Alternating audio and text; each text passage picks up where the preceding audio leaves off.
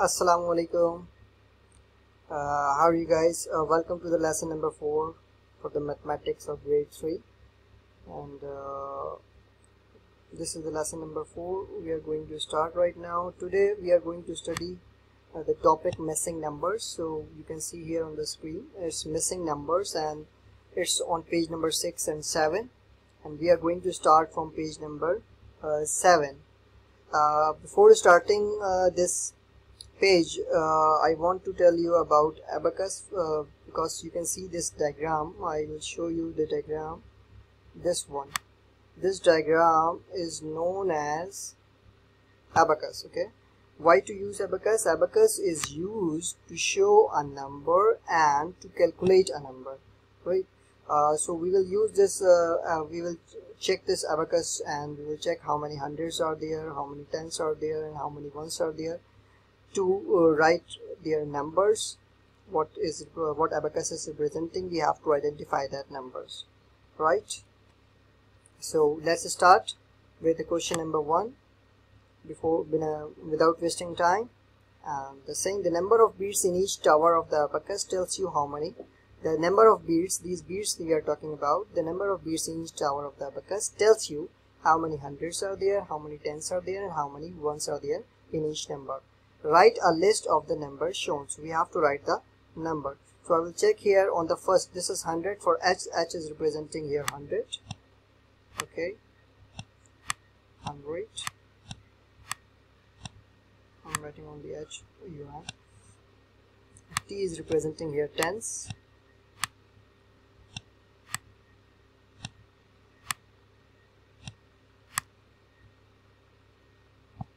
Sorry,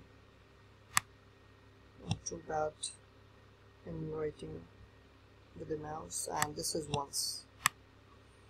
All right, ones.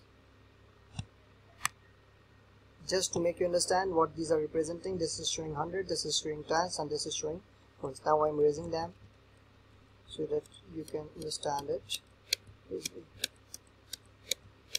So we have to count the number of beads in this Abacus. There is only one bead, so I will write 1 here, and I will count beads here 1, 2, and 3.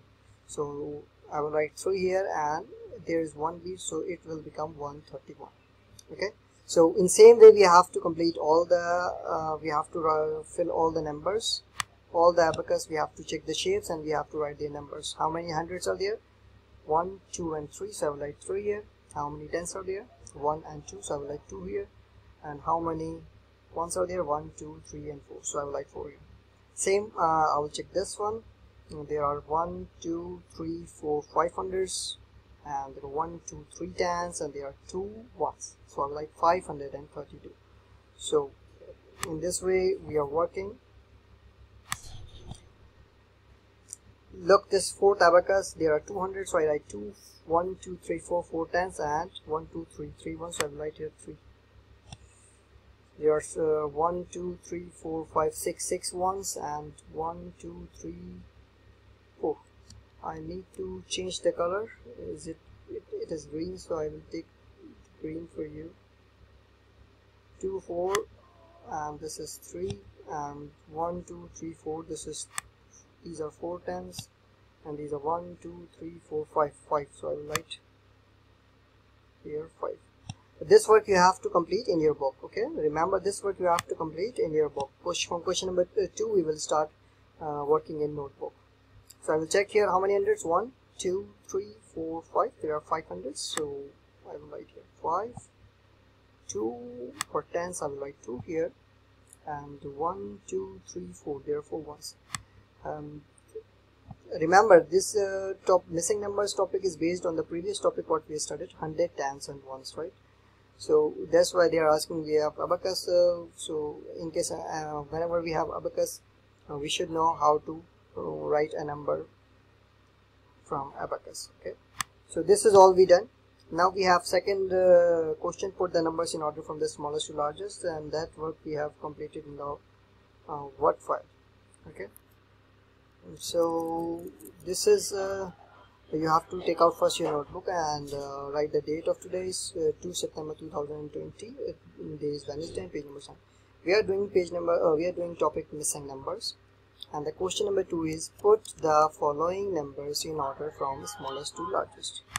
I'm highlighting it. This is saying smallest to largest. That means we have to arrange them from smallest number, then smaller to larger, larger, larger, and in the end we will write largest.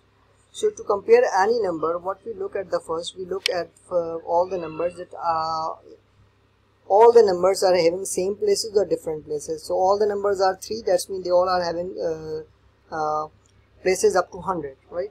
So I will check their 100 numbers only, the numbers that are places on hundreds, like 1, here 3, here 5, here 2, here 6, and here 5. I will check the smallest number among all these in the hundreds places.